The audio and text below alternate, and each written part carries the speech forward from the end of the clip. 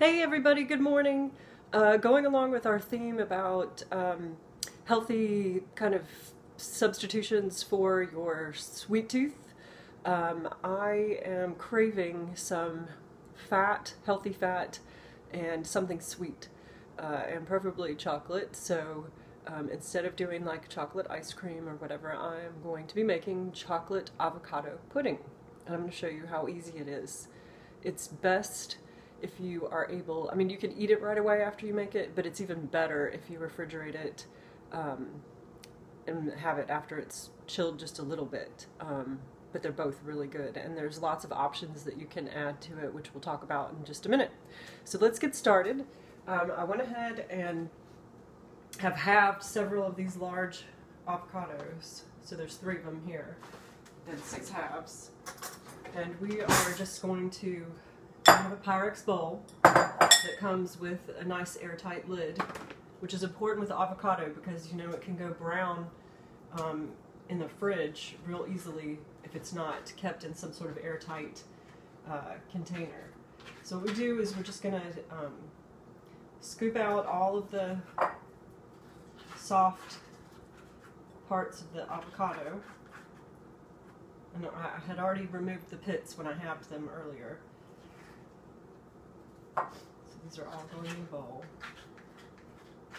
And literally, I don't have anything written down as far as specific recipes. I really still want to encourage everyone to just play around with things. I mean, if you want to write down something and make it more specific if you're that kind of person, but I find that playing around with the taste and everything tends to help. And I make different amounts of this stuff depending on how many avocados I have and what I'm craving.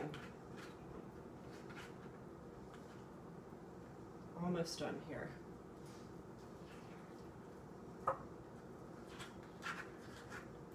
Okay, so now you see we have a bowl full of avocado,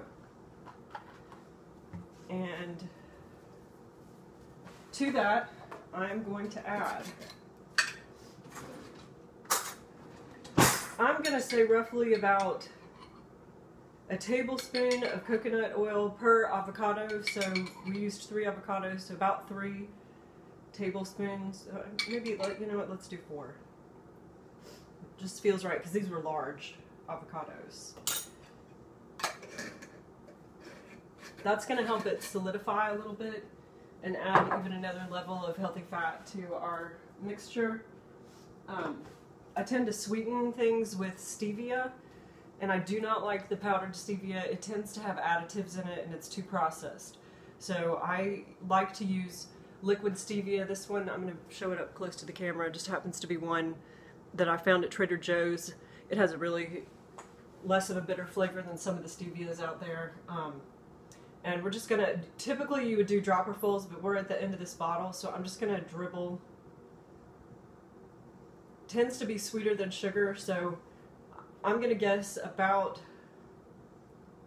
4 dropperfuls in this avocado pudding.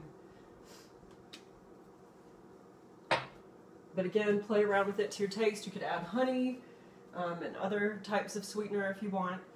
Because stevia does tend to have sometimes a little bit of a bitter edge to it, I like to add just a little bit of Himalayan sea salt. So I'm just using a shaker to sprinkle a little bit on there. And there's something about that sweet-salty combination that is quite nice. And then the final thing we're going to add is our chocolate. So again, this is going to be to your taste, but a couple tablespoonfuls. So I'm going to say, let's do 4 tablespoons of that too. So if we're kind of approximating, let's just say these 3 large avocados would be the equivalent of 4 like regular size avocados. So 4 tablespoons of the coconut oil, 4 dropperfuls of stevia, a couple shakes of the Himalayan salt, and 4 tablespoons of cocoa powder. But of course, go back and doctor it up as you want. The next step is going to be, and I hope this doesn't go flying all over the kitchen because this bowl is not very big. You know what, before I do that, I'm going to go ahead and I'm just going to stir this just a little bit with a spoon because the powder's on top, and I just have a feeling that when I turn this mixer on, that powder is going to go flying up in the air. Alright, So just to make it smooth and creamy, we're going to take a hand mixer and just blend all this together really well.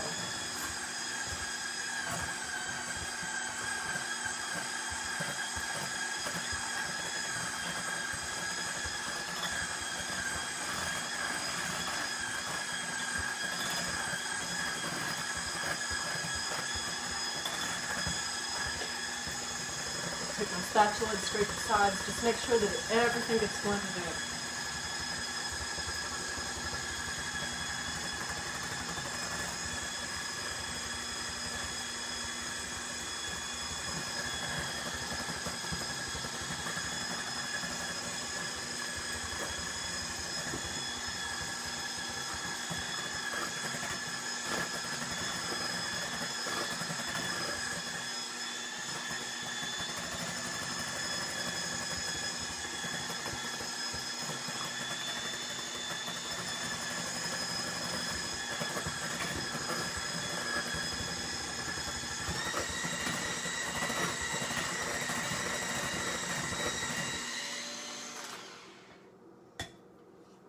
And then we're done.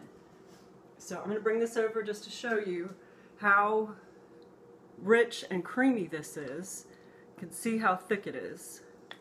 It's kind of like the consistency of chocolate frosting, and it is, then there's some things that you can add to it. So what I like to do, if you want variety, I like variety.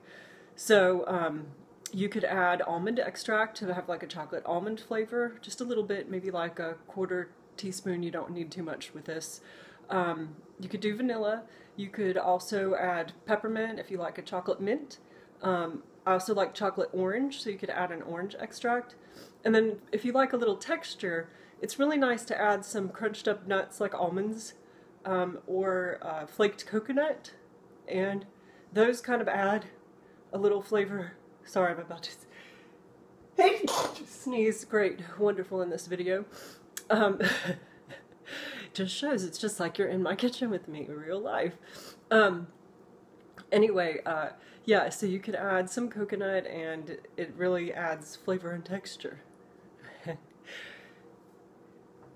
Thank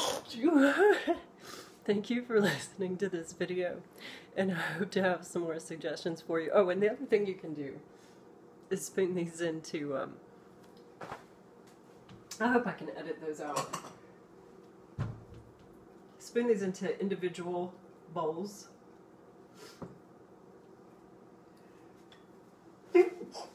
Like so.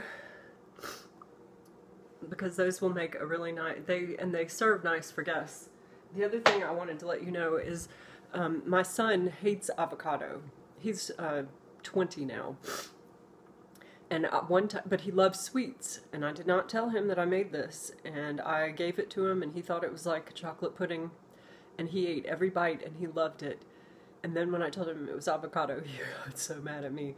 So you can fool your children if you're trying to get them to eat something healthy. In my natural health world, when I listen to the experts, they cannot emphasize enough how good it is to get some healthy fat into your diet. I'm kind of on a